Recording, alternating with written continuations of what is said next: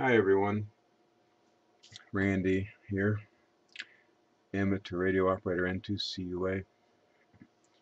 I'm going to go through the steps to use the software-defined radio software called SDR Radio and set up the server so that someone else could connect to your server and use your SDR radio.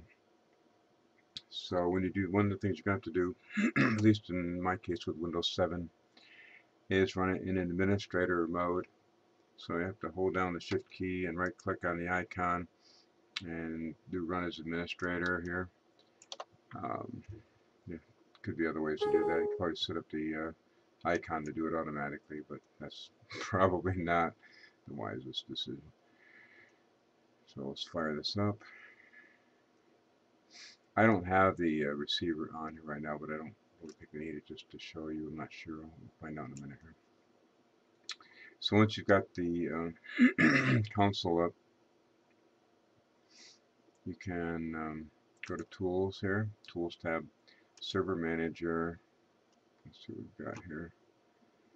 Okay, it's still there. So under the Service tab, I've already installed the service. I did it manually from the DOS prompt.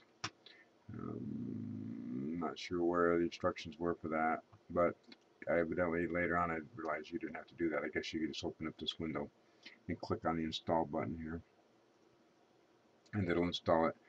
And you have to be the administrator again to install that service and have it run.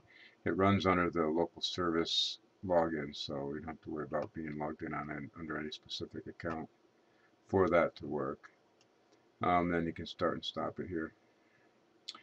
And then status, see accounts.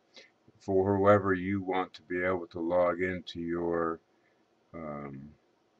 server and use the radio you have attached to your computer, you'll have to create an account for them. So you can just do add, pick a username,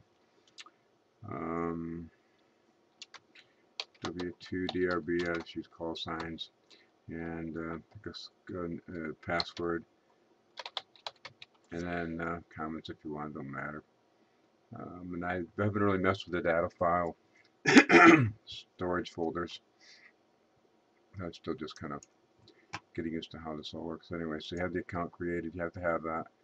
And then under radios, it's the same setup as you did before. You have to pull down here and find RTL, SDR, USB, and it'll say it found one device, and then you can add it and it'll show up in here. Make sure there's a check mark here so that it's enabled. Networking, on the Windows firewall, if you click add port, it will add this rule to your firewall so that it'll allow traffic into your computer on this port number for the SDR server. And you'll also going to have to, if you have a wireless router or a regular router,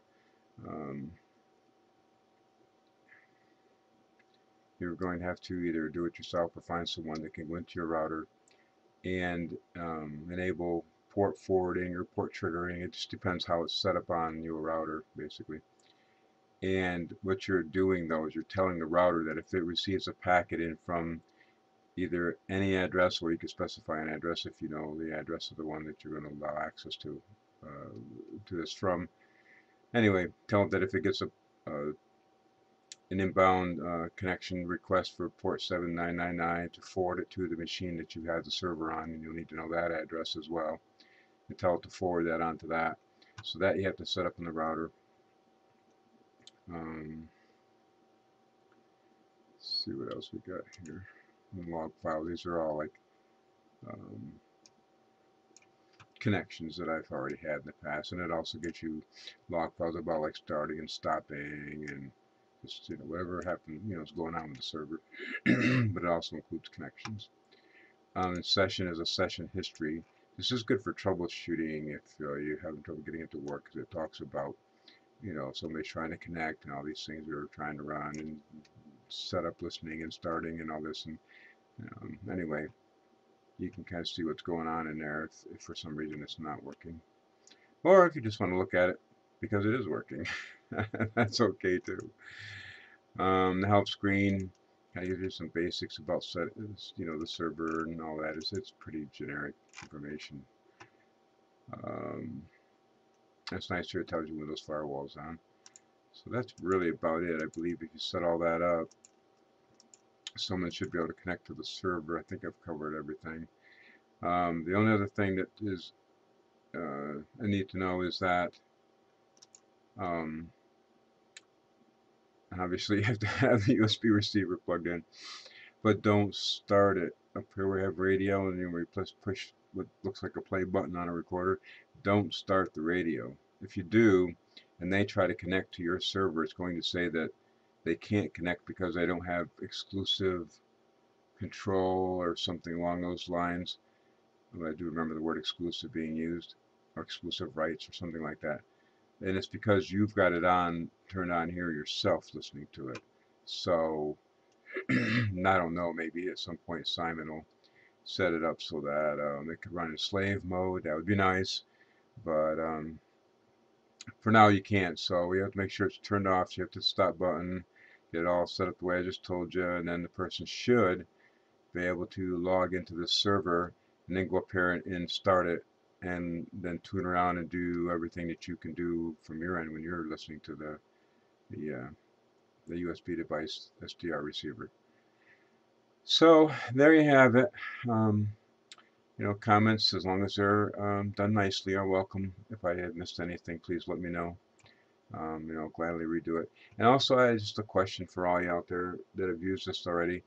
If you happen to know the difference between this window down in the bottom where the waterfalls is here and the spectrum versus the one up here, let me know. I just haven't met through the help file and to figure it out really. So anyway, that's about it. It's a nice program. Simon's still working on modifying and updating, and he's a really good programmer. So I'm sure he'll put other nice features in here, lots of bells and whistles, and just continue to make it a nice program. Take care, everyone. 7 threes, and we'll catch you on the next video.